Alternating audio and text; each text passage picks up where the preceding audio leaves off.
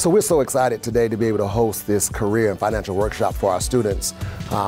With the help of our Principal Advisory Council, we recognize that students today really come with a different set of skills.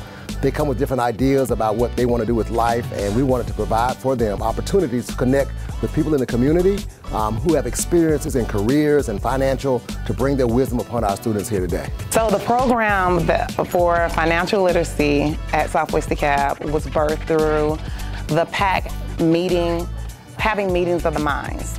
We spoke with the principal and he said what was needed. We all came together and said, hey, we need something different. Our students need to be able to know what they can do after high school. So financial literacy is bringing the bankers here. We're bringing the career advocates here, everybody to pour into our students to give them what they need, because a lot of them don't know how to balance a checkbook. They're like, what is a checkbook?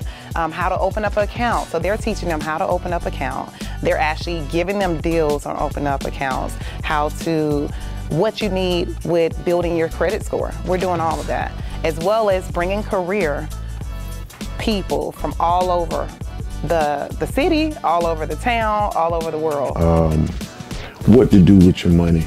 Like, surround yourself with people that understand what it means to be financially stable.